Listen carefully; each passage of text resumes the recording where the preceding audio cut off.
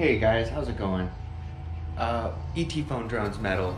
Welcome back to the channel, guys. I have finally got some stuff that I needed, like a nice radio. This is a new radio that I got. It's a X9D, painted white. It's got some nice M9 gimbals on it, and I can feel the difference already as far as it's compared to what I was rocking, which was this Jumper T12, which I honestly like the feel of the gimbals. Not necessarily better or any worse than these. These actually feel freaking magnificent. I have yet to try this radio out, but it came to me. This was an eBay buy, honestly. This is a 2015 Tyrannus, like I said, with the painted face, and it came with a nice little holder here. Really nice upgrade that I didn't have on this Jumper T12. And like I said, the M9 gimbals, and I have it equipped with a crossfire system here, which works absolutely seamless with the FrSky Tyrannus X9D. Alright, so the main point of this video here today is that I had ordered this. I got this over a week ago, and I just haven't been able to fly it because my Jumper T12 gave out. Just been without a radio, guys. So here it is again. I did an unboxing vid, but I'm gonna go over kind of what this is here. Quite the beast here. It's an 85mm whoop frame.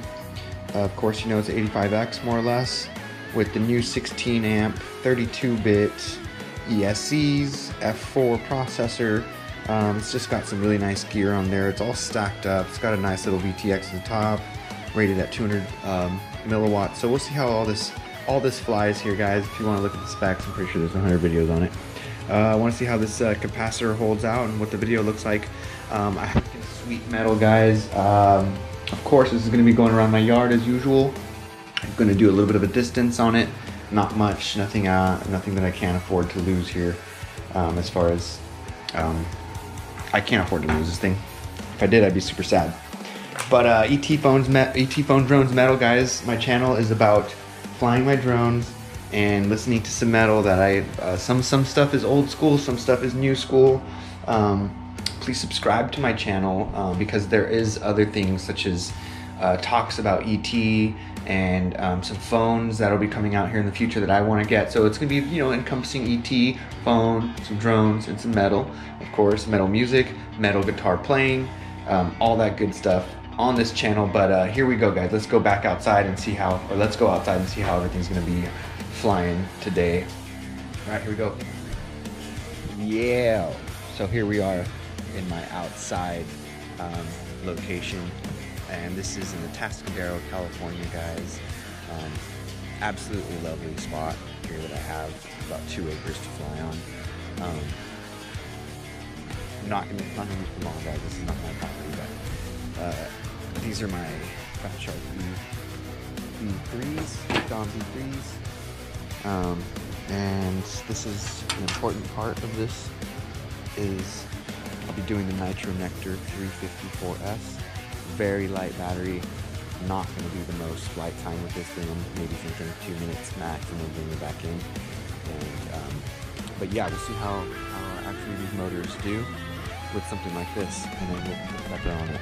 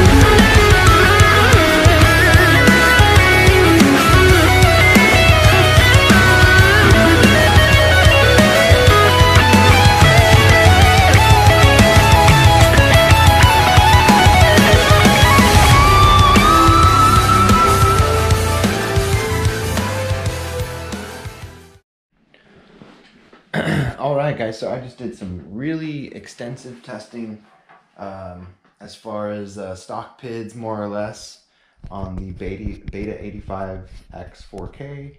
And it cracked a tiny bit. There's a hairline fracture on the canopy. The canopy's a little wimpy, guys. It looks nice. It needs to be upgraded with some TPU or something like that. I mean, it's substantial for what it is, guys. This isn't going to be your racing quad. This is going to be, honestly, for if you're like a real estate agent or you're just trying to get some really good pictures of some small areas. It's super clean, super clear, super fun to fly. But I mean, I don't think this is a basher. It's got a really expensive camera on it. And I mean, this is just a cinema quad here. But some really cool features was the Bluetooth capabilities or the Wi-Fi capabilities. I was able to format the SD card quickly. The code for this thing was 1234567 in order to unlock it via Wi-Fi. It really flew nice. The VTX was easy to switch to 200 milliwatts via OSD. And a couple things was the prop wash is there on 3S. So for 3S flyers, this guy's gonna have a little bit of prop wash. Probably some PIDs can be changed on that for difference, but this thing comes right out of the box for 4S, in my opinion. This is a 4S quad out of the box. Have some batteries with you. I had a 350 mAh battery. It flew absolutely wonderful. I imagine a 550 would fly really nicely as well. Maybe a little more prop wash. But yeah, this thing is getting some prop wash on 3 and even 4S, but just very minimal on the 4S, I must say. The video will speak for itself, guys. This thing is really nice, very capable of taking some really good shots. And, you know, there really isn't much room for improvement on this quad, honestly, guys. It's pretty solid. I want to give it like an 8 out of 10 because it covers all the bases in its design. It's a really nice design. It's got very little issues as far as when the flying or as it's supposed to fly. Like I said, it's not an acrobatic 5-inch quad, guys. It's not a toothpick either, so it does what it needs to do and it does it reliably. This one is crossfire enabled, so I could get some distance on this, but I haven't been really trying to yet. You will see in my videos that I do go pretty far without any fail safes or anything like that. Highly recommended. Over this guy though, I don't know, it's kind of a toss-up. This guy definitely feels lighter even in the hand. This is my 3S HD. I've got both of them here, guys. I've got both these quads and I will do a comparison later, but right off the bat, guys, the Tarsier is definitely feeling heavier by a bunch. So the 4S is the only way to go. I got the Velcro mixed up here. 4S flyer here, whereas I would have to say mainly a 3S flyer here.